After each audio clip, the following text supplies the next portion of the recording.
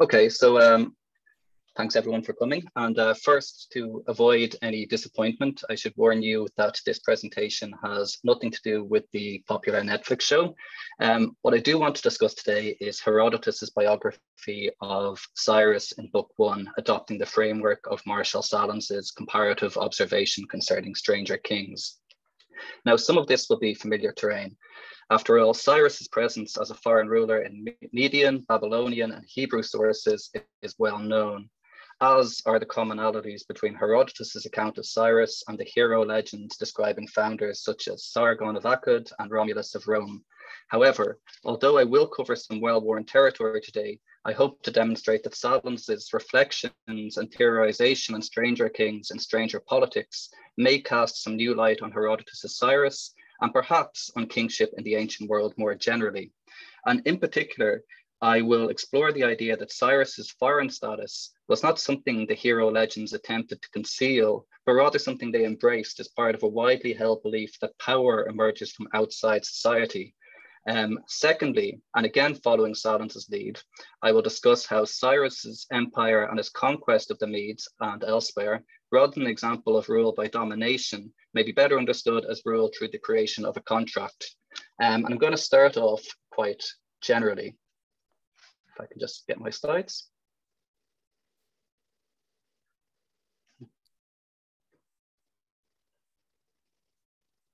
Okay. So I'll start off by discussing the intellectual origins and defining features of Sahlins' concept of stranger kings.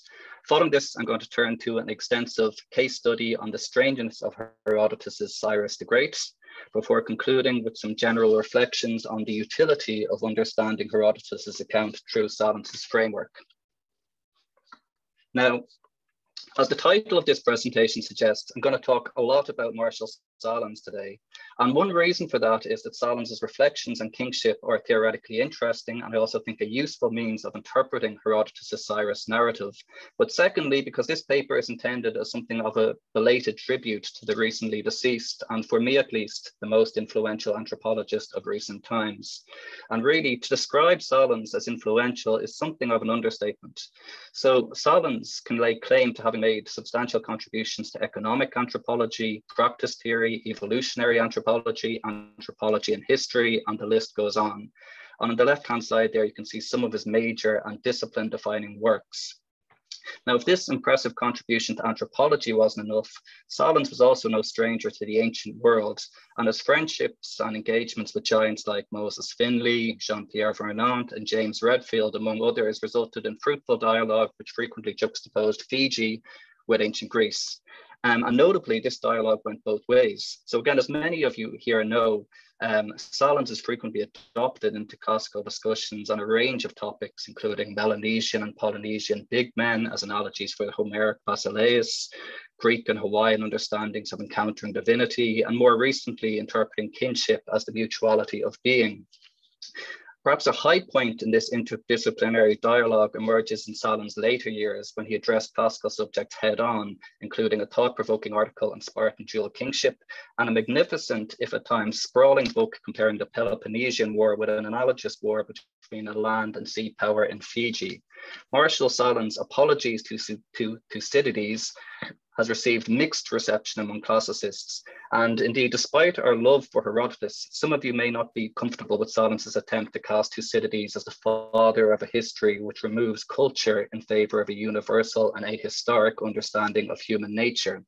However, the vilification of Thucydides aside, this work remains an invaluable summation of Sahlins' thought on fundamental anthropological issues such as culture and agency, and includes some pretty memorable digressions on Bobby Thompson's home run in 1951 and Jean-Paul Sartre's biography of Flaubert.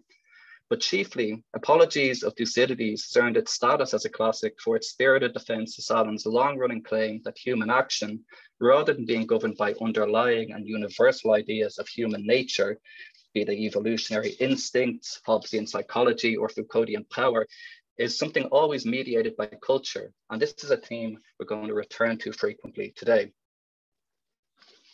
Now, we could spend all day talking about the relevance of Sahlins' research to understanding classical antiquity. Today, however, I want to discuss only a small part of it, Sahlins' reflections on stranger kings. And this is a subject which, though arguably minor by Sahlins' royal standards, has occupied an important and continuing role in Sahlins' theoretical output. So as you can see from the works listed on the left, Sahlins' reflections in stranger kings begin as early as 1981.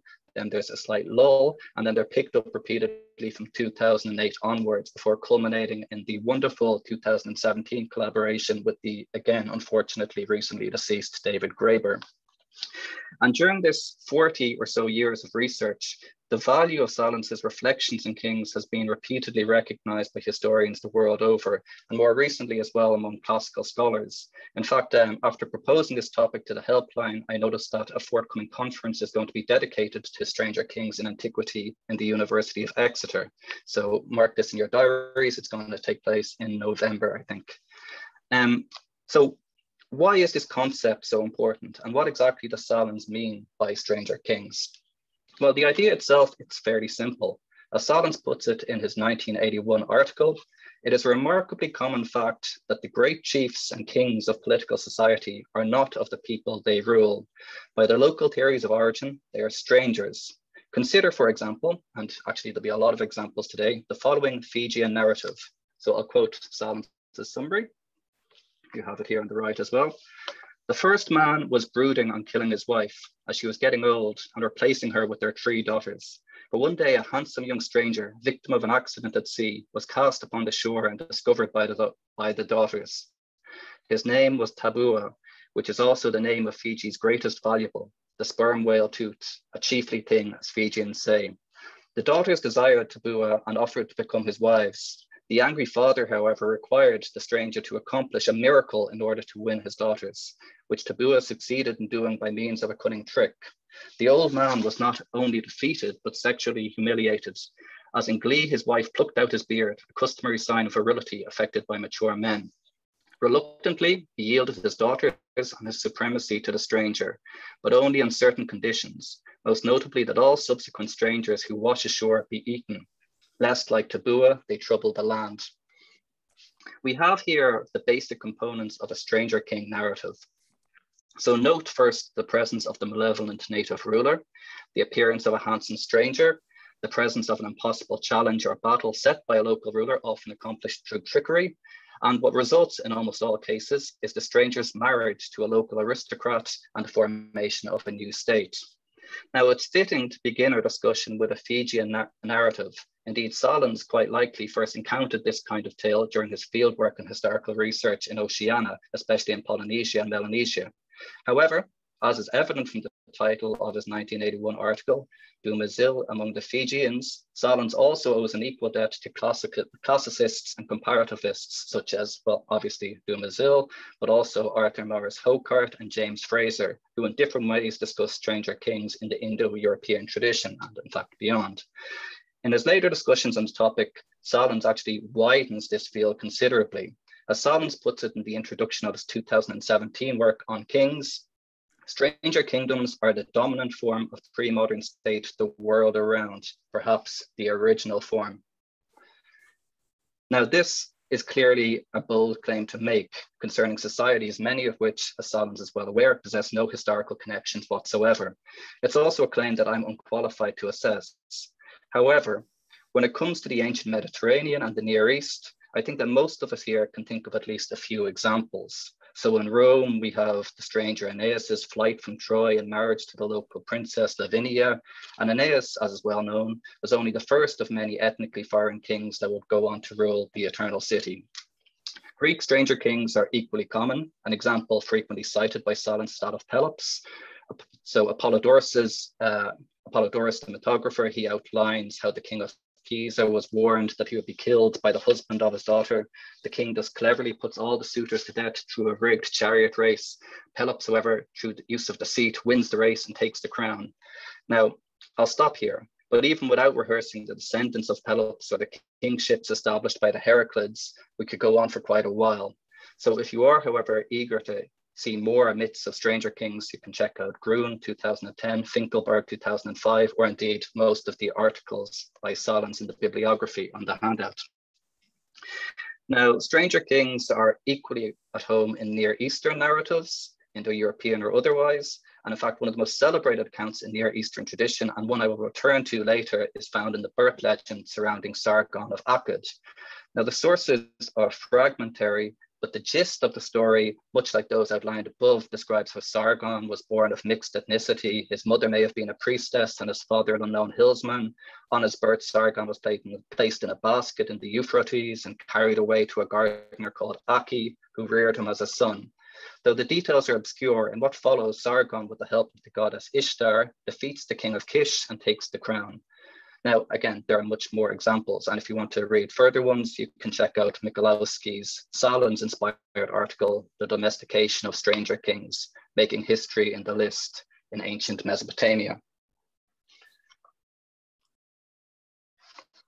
Now, Sahlins' contribution is obviously far more than simply drawing attention to this widespread prevalence of this idea.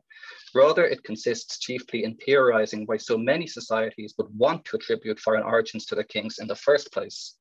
And I think that this is a puzzle worth dwelling on, particularly in societies where succession within a single royal genealogical line is considered to represent the ideal. As I will later document, one of the most common understandings of stranger king narratives is that they represent ideological tales and reveal efforts by the foreign powers that be to legitimize their rule.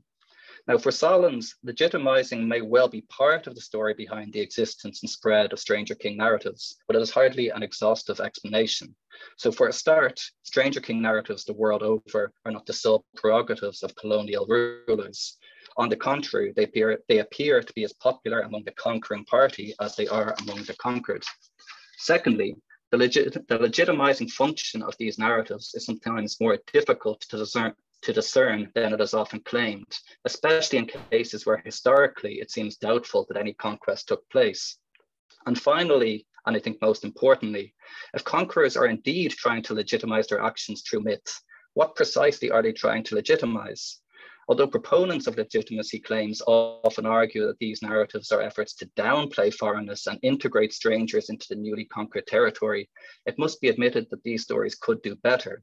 So, okay, marriage to a local princess can certainly help localize a king, but what are we to make of the abundant details which not only repeatedly stress the ruler's foreign birth, but at times document his humble status, the wild location of his upbringing, and often his extremely violent temperament? So what does Sahlins do differently? Well, Sahlins, first and foremost, he takes stranger narratives from a wide spectrum of pre-modern societies and excavates their underlying cultural assumptions on the nature of power and kingship. This monumental comparative project leads to some key general observations. Now, although there are many details outlined by Sahlins in the numerous works on stranger kingships, I will outline three that I consider to be the most important.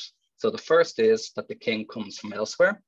The second is that usurpation itself is the principle of legitimacy. And the final one is that conquest or not, the kingdom is established by contract. So let's break down each one of these claims. The first general characteristic is hardly surprising. As Belgian anthropologist Luc de Huysche puts it, based on his long-standing research on African kingdoms, the king comes from elsewhere. Now, elsewhere, we should stress, can mean multiple things. So kings may have separate origins from the rest of humanity. They may have a divine or semi-divine ancestor, or as often happens, they may simply be of different ethnic origin to the people they rule. But the key detail here, as Sahlins emphasizes, is that royalty is the foreigner. The second general feature of Sahlins is rather polemic. As Sahlins rather polemically states it, is that usurpation itself is the principle of legitimacy. Now, it is perhaps worth giving Sahlins a certain leeway here. The claim that usurpation is the principle of legitimacy does not exclude that some members, particularly royal members of societies with stranger king legends, may also possess an ideal of father to son succession. Arguably, however, when it comes to stranger kingdoms, any form of succession is legitimate only so far as it preserves the original power of the founder, and I'll return to this later. But before that, what makes the founder so special anyway? Well, being an outsider has its advantages. So Sahlins frequently emphasizes that the stranger king may draw on widely held ideas associating power, and often supernatural power, with geographical distance. Comparativist Mary Helms, for example, describes how those who create and or acquire goods and benefits from some dimension of the cosmological outside are not only providing goods and benefits per se, but are also presenting tangible evidence that they themselves possess or command the unique qualities and ideals generally expected in persons who have ties with distant places of supernatural origins, and therefore are themselves second creators. Evidence of inalienable connections with places of cosmological origins does convey a certain sacrality, which readily translates into political ideological legitimacy and facilitates successful exercise of power. Now, other than associations with the supernatural outside, stranger kings can also give the royal aspirant an edge over his local competition.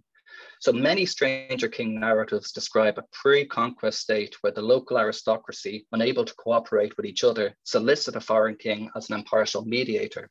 For example, discussing a Sumatra oral tradition on the solicitation of Malay kings, Barbara and Dyer writes, on occasion, it was impossible to reach a compromise, and in these cases, it was necessary to have recourse to a higher authority. A familiar theme in legends throughout the area is thus the appeal to some distant ruler at a time of anarchy and discord. Though at times peaceful, as often or not, the would-be king's ability to impose order on conquered society is often through extreme acts of violence. And here Sahlins generalizes based on the work of Belgian anthropologist Luc de Huys and his theorization known as the exploit. So Sahlins refers to how early actions of founding kings are often associated with acts of incest, parricide, and fratricide. So think, for example, of Romulus's murder of Remus. Again, according to Sahlins, these acts of creative violence are the sole prerogative of the foreigner. As Sahlins explains, his initial transgression puts him above and beyond society, alienating even from his own kin, but in so demonstrating that he is stronger than society, he is able to recreate it. In other words, when it comes to imposing a new order, be it peacefully or not, the stranger and his mastery of the magical outside is the person to do it. Okay. So the first two general features are that the king comes from elsewhere and that usurpation is I'm not going to say the principle of legitimacy. The third and final general feature I will discuss today is the contractual nature of kingship. So kings may use violence or deceit to win the throne, yet, Sahlins argues, neither is sufficient to maintain power. So stranger kings the world over instead favor the creation of a contract between foreign ruler and local subjects. Now, the most obvious manifestation of the contractual nature of stranger kingship is found in the foreigner's marriage to a local priestess. More than a political union, Sahlins stresses that marriage is an instance of the domestication of the foreign king, where the king's often violent powers and even identity are domesticated by the conquered people. Thus, in many cases, the new kingdom retains its local name and the conquered natives retain privileged positions in the new hierarchy. So, for example, in the Indonesian island of Roti, anthropologist James Fox recounts how a compromise was reached between the stranger king Mabulan and the local ruler Pada Lalai. So I quote, in the end, Mabulan, who has demonstrated the cleverness required of a ruler, offers the following solution to divide their functions. He says, it would be good if I became lord and you became head of the earth for succeeding generations. When men have filled the domain, I will rule them, and you may levy a tribute on the domain and take a portion of Yantar syrup from each person who lives in the domain. And for all time, since you were the first to settle this domain will be given the name Pada, in keeping with your name, Pada Lalai. In other words, in the island of Roti, kingship can be understood as a division of labor. Power over the people goes to Mabulan, whereas rulership of the earth and privileges, including the name of the kingdom, go to the local Pada Lalai. What results is the creation of a hybrid kingdom, which structurally can be described as a conjunction of oppositions, including male and female, celestial and terrestrial, violent and peaceful, mobile and rooted, stranger and native. So, what has all this got to do with Herodotus? Okay, so for a start, from Lydia's Heraclid kingship onwards, there's no shortage of stranger kings to be found in the histories. And if we cycle through every king in the histories, as perhaps some of you are doing now, I'm sure that some kings and some tyrants would appear stranger than others. Nonetheless, I believe the list would be extensive. However, rather than cite more examples, I'd like to focus on an extended case study, Herodotus' account of Cyrus the Great, and use this as a means for exploring the potential benefits and problems which arise from adopting Sahlins' comparative model.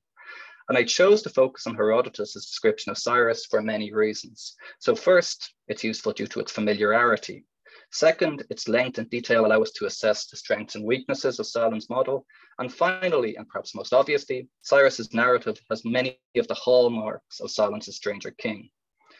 Indeed, while Sahlins does not discuss Cyrus in any detail, he at least mentions him in a brief summary of Johann Georges von Hahn's discussion of the hero legend, which is on the right-hand side.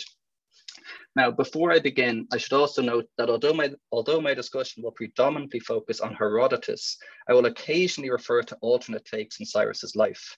Indeed, Herodotus himself claims to know another 3 versions of Cyrus's story, and competing narratives actually survive in Xenophon's Education of Cyrus and Ctesias's Persica, which is partially preserved in a text by Nicolaus of Damascus.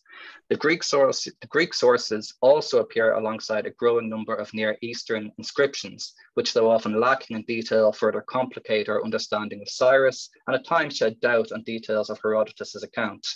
Now, although time constraints will necessitate that I sidestep a number of major historical debates, I would like to stress that even if the Greek sources do not always coincide with what really happened, as some modern historians reconstructed, Herodotean divergences cannot be unproblematically equated with Greek error.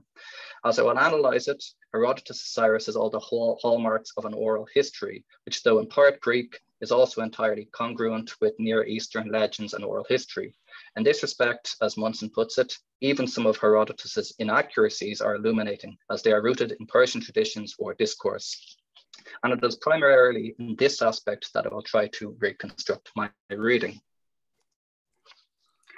So our journey begins with Herodotus' description of how the Median kingship was first established by a clever man enamored of sovereignty. And this man, of course, is Diocles. Now, Diocles, through a combination of litigious acumen and a shrewd nature, he manages to take the throne and develops a model of kingship which Cyrus will one day inherit. Now, the most relevant aspects for this presentation of Diocles' kingship, they include a series of prescriptions limiting access to the king, including that no one should come into the presence of the king, that the king should be seen by no man, and that it is a disgrace to laugh or spit in his presence. Herodotus explains that Diocles instituted these practices so that men of his own age, who have been bred up with him and were as nobly born and his equals in many excellences, might, by reason of not seeing him, deemed him to be changed from what he had been.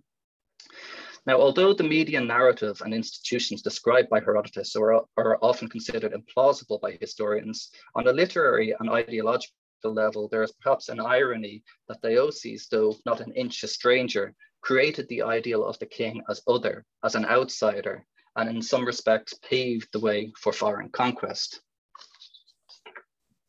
Now, skipping over the other Median kings, let's flash forward to the rule of Astyages and a peculiar dream concerning how his daughter Mandane urinated and drowned all of Asia. Now, the Median royal priests, the Magi, and we'll have a good deal more to say about these figures shortly, they evidently interpreted that the dream prophesied that Mandane would bear a child who would displace Astyages. So in order to prevent this, the Median king avoids marrying Mandane to a Mede, i.e. someone who in his view would give rise to a legitimate successor, and instead marries her to a Persian, Cambyses. Astyages' attempt to neutralize the threat, however, was unsuccessful. He later has a second dream where vines grow from Mandane again, covering all Asia. Unfortunately, Mandane at this stage is already pregnant, and Astyages then orders that her future child must be eliminated. As so often happens in these stories, the shepherd who was tasked with exposing the child switches the infant and cares for Cyrus himself. In the course of a village game, Cyrus is elected as king by the local children and promptly whips a disobedient Mede. When Astyages' attention is drawn to the events, he instantly recognizes Cyrus's noble origins. Although Astyages experienced mixed emotions, his fears are somewhat assuaged by the Magi, who inform him that since the prophecy came to pass in the children's game, he now has nothing to fear. Cyrus is therefore allowed to live and returns to his biological parents in Persia. Now, before continuing with Herodotus' narrative, it's worth reflecting on Cyrus's credentials as a stranger king. So certainly Cyrus is in part Persian, and in this respect, in part stranger.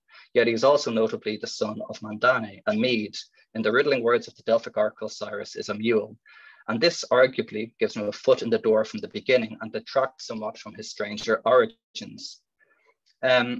The detail does not, however, appear to contradict Cyrus's association with the outside. So Herodotus's narrative actually repeatedly stresses Cyrus's external origins, and at times even hints that he had something more than human about him in his nature. So, for example, alongside Cyrus's literally stranger father, his childhood takes place both outside of the court and indeed outside of civilized society. So Cyrus is specifically said to be exposed in the mountainous area most frequented by wild beasts. We also have hints at a supernatural element in his upbringing, and Herodotus is clearly aware of legends which state that the young child was raised by a dog, a misunderstanding which, according to the father of history, was influenced by the name of his foster mother, Spako, the Median for dog. Furthermore, Cyrus's foreign status is something repeatedly stressed by the Medes. So the Magi, for example, are emphatic in this, noting in Book 1, 120, that Cyrus is a Persian and the Persians are foreigners. And finally, it should be stressed that the mixed ethnic status of Cyrus is not actually an essential detail of this hero tale. And Ctesias, for example, records an alternate account where Cyrus has no Median connection, but creates one through his marriage with Astyages' daughter, Amytas. Having said all this, if Cyrus is marked as an outsider, his mixed origins also clearly play a role in affirming his place as the Median king. This, however, is an additional detail which complements his status as a stranger rather than negating it. So as the son of a Persian, Cambyses, Cyrus is a child raised in the wild and even supernatural circumstances. And in this respect, Cyrus possesses all the advantages that go with this status, with the status as a stranger. However, as the son of Mandane, on the other hand, Cyrus is a combination of local and foreign elements and a representative of the dual kingdom he will go on to create. In other words, Cyrus's mule origins anticipate the union between local and foreign, which in Sahlins' words, form the contractual origins of stranger kingship everywhere. Now, despite this anticipation prior to his conquest, Cyrus's dual status exists as a potential only at this stage. Indeed, nothing in his parentage guarantees his status as the Median king. This is a title he must earn through conquest as an outsider. Okay, so to resume our narrative. So Cyrus, prior to his conquest of Media, is living a Persian lifestyle with his parents in his father's native land. When he comes of age, he is then contacted by a Median nobleman, Harpagus, who for good reason dislikes Astyages. So this Harpagus, he wishes to exact revenge upon the Median king and encourages Cyrus to usurp the throne. Harpagus further informs Cyrus that he has sown the seeds of revolt among the Median noblemen. Now, evidently, Astyages was a harsh, a Picros ruler to more than one of his Median subjects. The ensuing battle is something of a walkover. And Herodotus' words, no sooner had the Medes marched out and joined battle with the Persians, than some of them deserted to the enemy, but most of them of set purpose played the coward and fled. Now, this idea that the Medes willingly handed over the kingdom to a foreigner may seem fanciful and even a complete distortion of a bloodier reality. And maybe it was, although some independent sources confirm the Herodotus' account. But once again, what I want to stress is that Herodotus' narrative is less about what really happened, but how events were understood within local cultural conceptions of kingship and power. So the question then is not what really happened, but what does the Median reception of Cyrus say about native understandings of kingship, and what precisely did the Medes expect to gain through their submission to a stranger? So what can Cyrus do for the Medes? Well, a lot, I think. So Cyrus the foreigner may actually not be such a strange choice. So for a start, the quality he brings to the kingdom are clear. So Cyrus is a tried and tested leader. He has close associations with the divine outside, a sharp and agile mind, and a handsome physical appearance, all notably royal characteristics. More importantly, Cyrus possesses the otherness that Deioces first established for the Median throne but lacked himself. In short, Cyrus has all the hallmarks of a stranger king and the creative imperial powers that go with it. So what kind of kingdom does Cyrus create, and how strange is it? So as earlier noted, a key element of Sahlins' stranger king politics insists that ideally kingship is not based on domination, but on the creation of a contractual kingdom involving a division of labor between the stranger king and his native subjects. In structural terms, stranger kingdoms can be understood as a combination of two distinct people and a marriage of male and female, celestial and terrestrial, violent and peaceful, mobile and rooted, stranger and native, and so on. Though the evidence is often not as rich as we would like, Herodotus' description of the Persian kingdom, and we'll see other sources agree with this in part, may be interpreted in terms of such a conjunction of oppositions. Indeed, initially at least, the Persian and the Medes seem to have little in common. As Herodotus tells it, they were two separate ethnoi.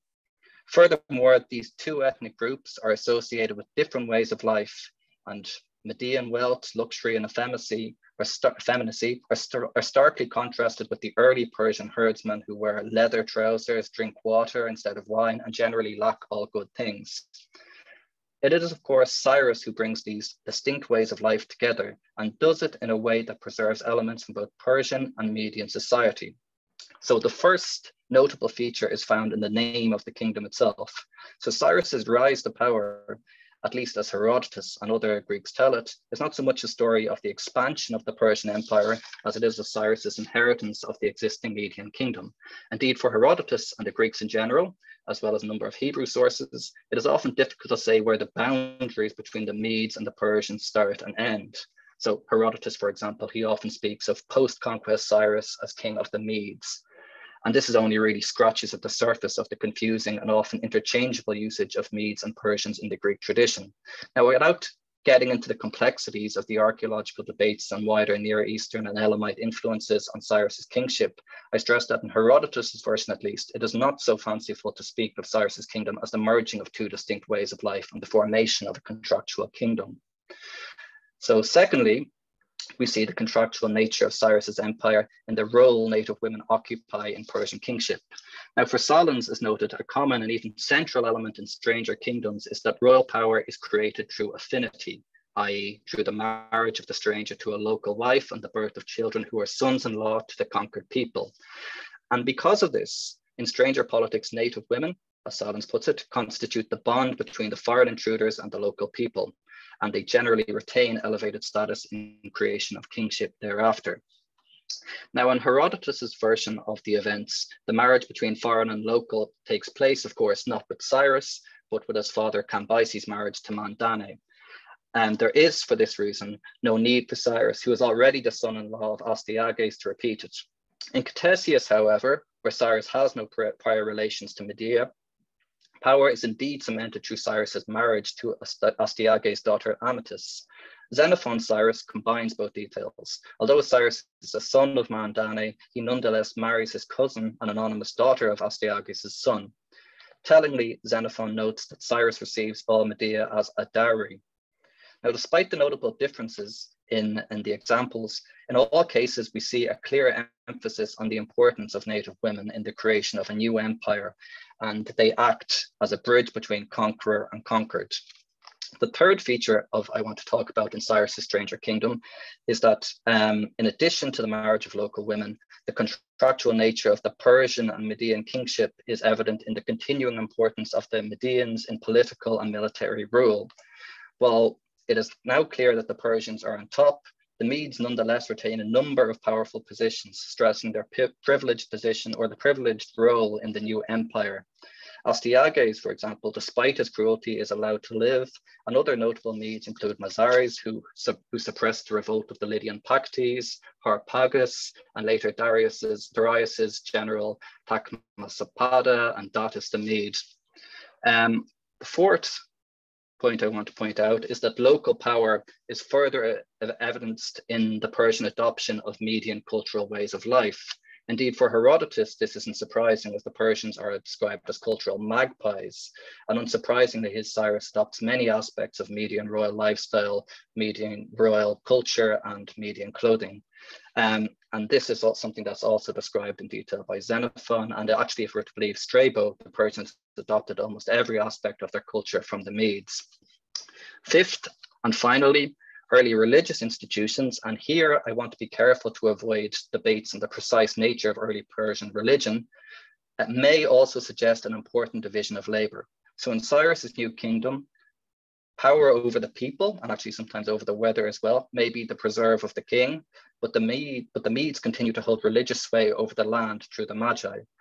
Although the ethnic origins of the Magi are not agreed upon by historians, Herodotus describes them as one of 6 Median tribes, and repeatedly, in fact, opposes the Magi to Persian ethnicity.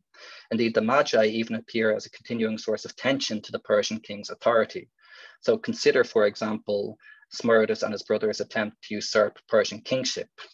Indeed, Persian suspicion was even memorialized in the so-called ritual massacre of the Magi, where, as Herodotus notes, as long as the festival lasts, no magus may go outdoors, but during this day, the Magi remain in their houses.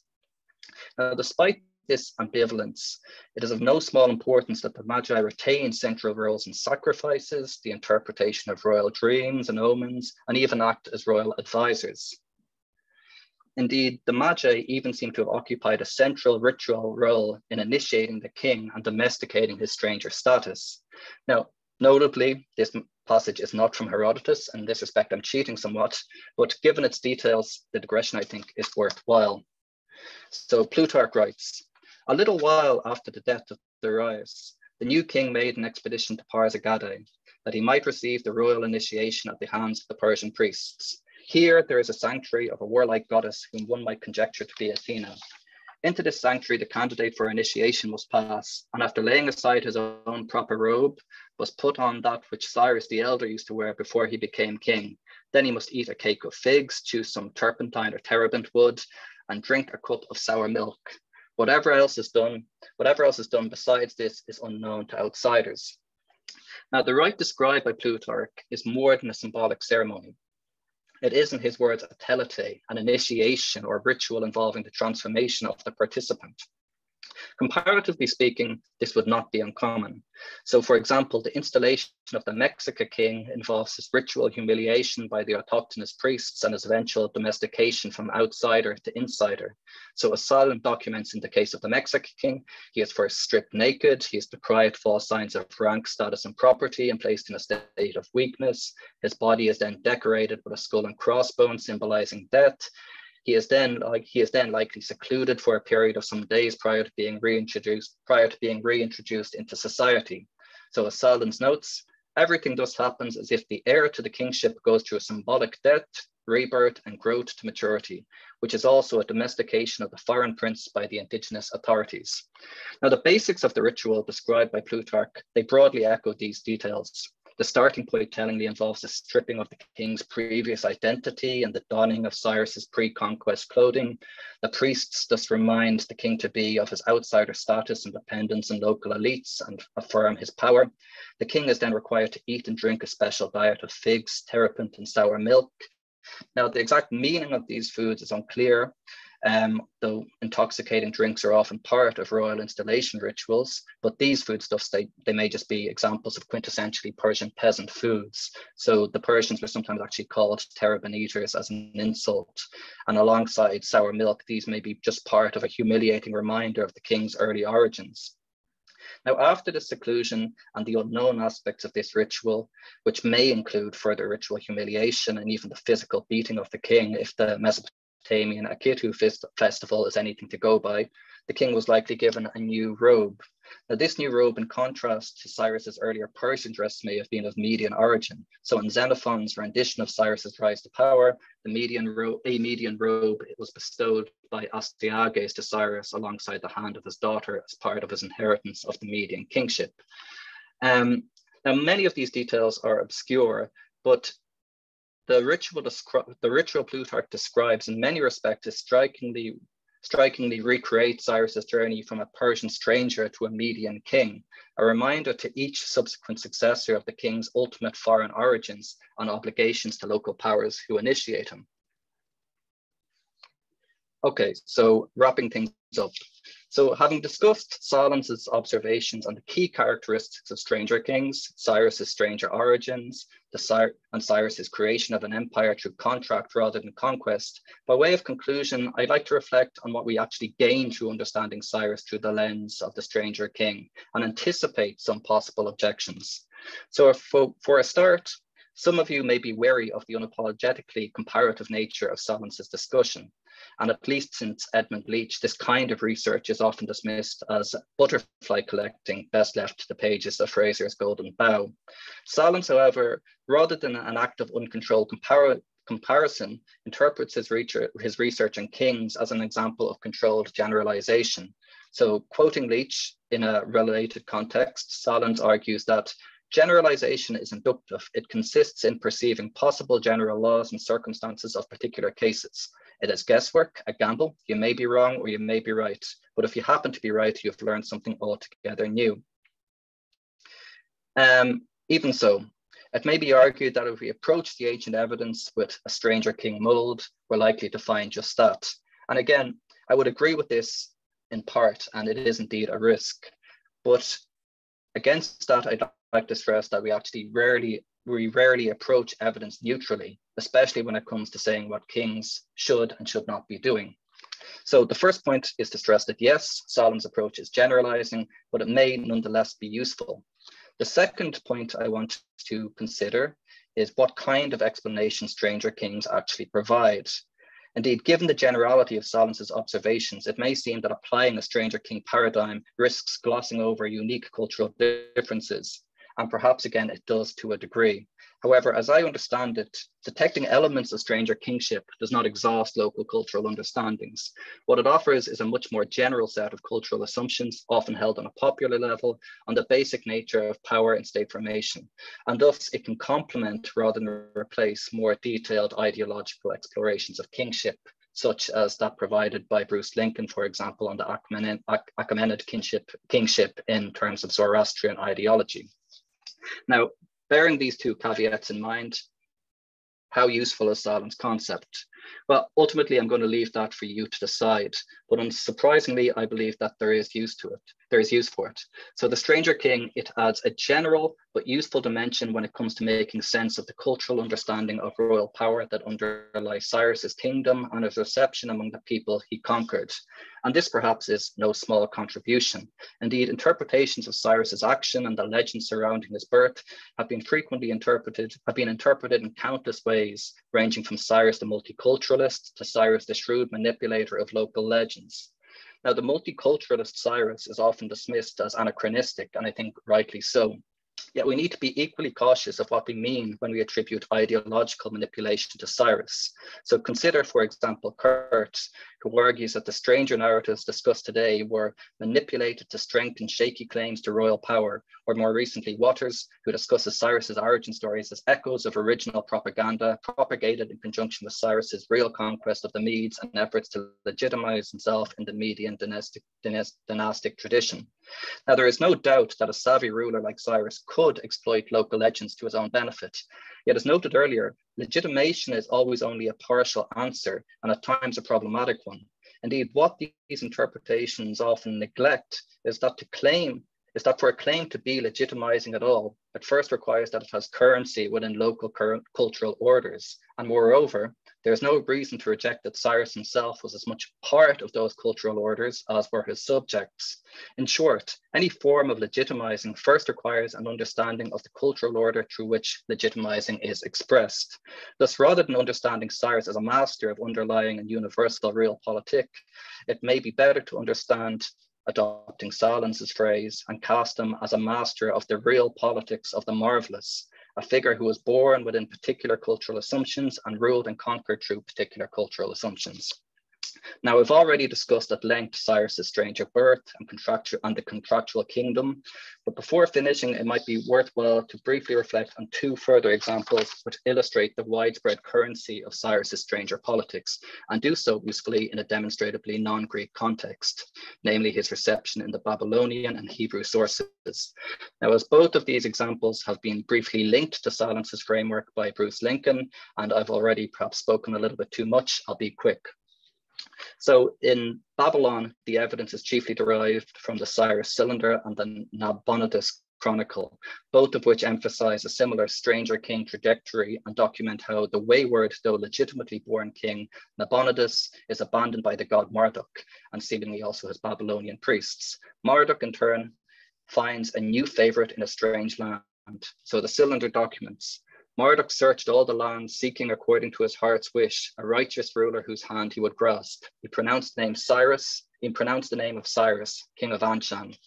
The divinely chosen Cyrus is subsequently welcomed by local elites with open arms.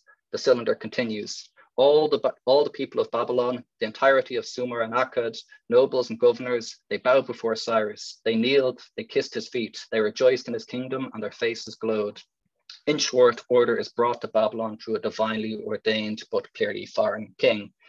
Now, Cyrus is even more emphatically received in a number of Jewish accounts, which frame Cyrus not simply as a stranger king, but as a stranger Messiah.